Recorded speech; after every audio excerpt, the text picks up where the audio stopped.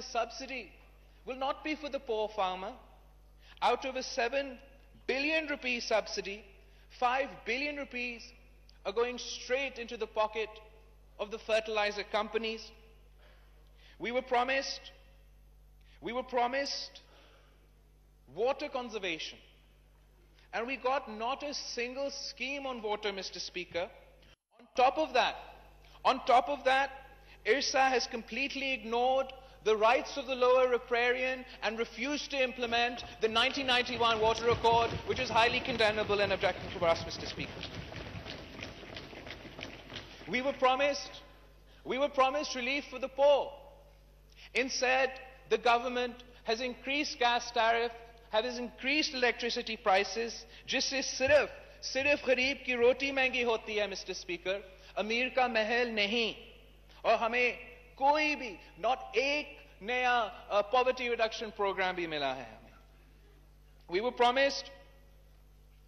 were promised concrete steps to address provincial disparity.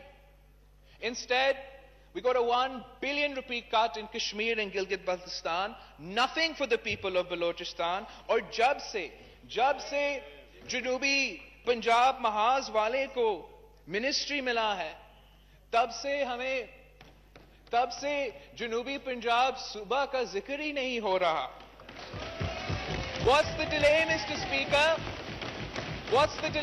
Speaker? Pakistan People's Party की हुकूमत ने पूरा काम कर दिया है. Just take our bill, put your signature on it and get it passed. Not only are you not addressing provincial disparity, we hear you plan to undermine the 18th Amendment. Let me be clear, Mr. Speaker, don't you dare.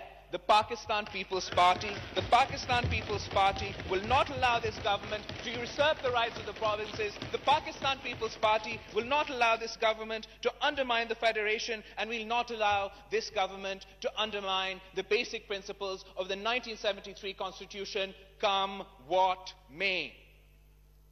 We were told, Mr. Speaker, that there would be no begging bowl. We were told there would be no loans. We were told there would be no IMF. And look at what we got, Mr. Speaker. The Prime Minister goes to Saudi Arabia on his first trip, begging bowl in hand. Is it not true, Mr. Speaker, that the government is currently negotiating with the IMF? Why the secrecy? Why the lack of transparency? Why the lies? Will the finance minister deny that Naya Pakistan is going to Purana IMF? Because I can confirm, Mr. Speaker, that we will be going to the IMF. They will be going to the IMF. Mr. Speaker, this confusion does not end with the IMF. The immature, irresponsible statements that relate to CPAC are absolutely outrageous, and the people of Pakistan deserve clarity from the government, Mr. Speaker.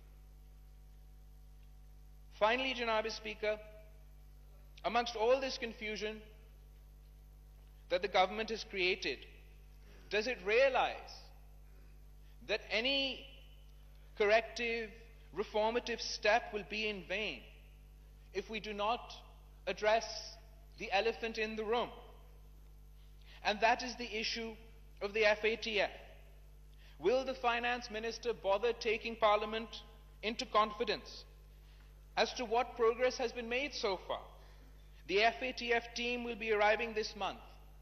What steps have the government taken? What steps are we taking to ensure that we do not get added to the blacklist? Does the government even realize the consequences of not complying with the 27-point action plan given by FATF? All flow of money will be restricted and affected. Trading with Pakistan will become even more difficult. Our exports will be affected. Cost of doing business will be drastically affected. The problem, Mr. Speaker, the problem is that this government sees no need to brief Parliament. The lack of transparency screams of lack of accountability. Fraternizing fraternizing with banned organizations, forming electoral alliances, directly affects the image and standing of Pakistan, as does cabinet members secretly meeting with such people in prisons. This is utterly condemnable, Mr. Speaker. Mr. Speaker, I'm sure my colleagues on the Treasury benches will agree with me that a free press is a fundamental component of a healthy democracy. In fact, Mr. Speaker, the space PTI was given in the media has a lot to do with why they are in government today. I'd like to bring to the attention of the government that the Pakistan Federal Union of Journalists are protesting against the lack of free press and media censorship in Naya Pakistan. We must learn to accept differences of opinion and constructive criticism. When we leave no room for dissent, we leave no room for progress. Will the government, Mr. Speaker, guarantee freedom of expression in Pakistan, freedom of the press in Pakistan, our fundamental rights under a democratic state? Governance is not a one-trick pony, Mr. Speaker. It is a series of thought-out decisions that once made must be implemented. मैं ये हुकूमत को बताना चाहता हूं कि धरना देने में और हुकूमत चलाने में बहुत फर्क होता है. ये पार्लियामान है, कंटेनर नहीं. आपने अब सीरियस सियासत करनी है. आपने अब सीरियस पॉलिसी मेकिंग करनी है. आपने अब मुश्किल डिसीजंस लेने हैं और फिर उन फैसलों पर कायम रहने हैं.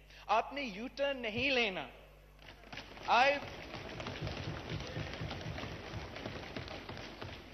I've said it before and I'll say it again. We want to work with the government in greater public interest. We want to see 10 million jobs, 5 million homes. We want to conserve water and boost our agriculture.